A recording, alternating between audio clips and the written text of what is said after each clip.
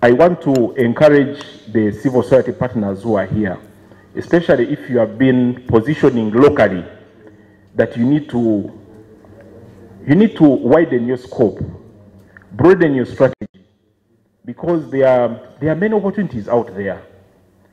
And those who have been saying that COVID caused a lot of losses and poverty, COVID just changed the way resources are managed. The classical NGOs often rely on funding from the West, and that creates a relationship that is very unequal. So that's what codependence is, that the relationship is unequal. And I also said that sometimes the way we have worked in and with communities also creates that codependence. You know, communities will not come if there is no transport refund.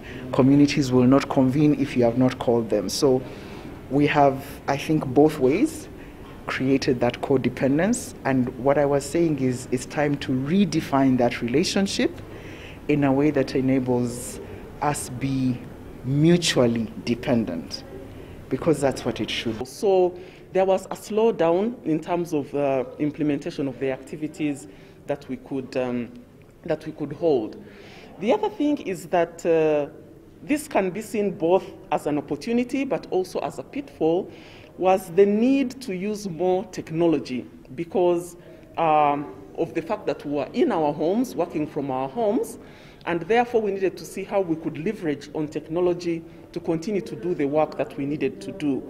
Now, this also meant investment, because we had to invest in ensuring that all our staff, for example, had the equipment that was required.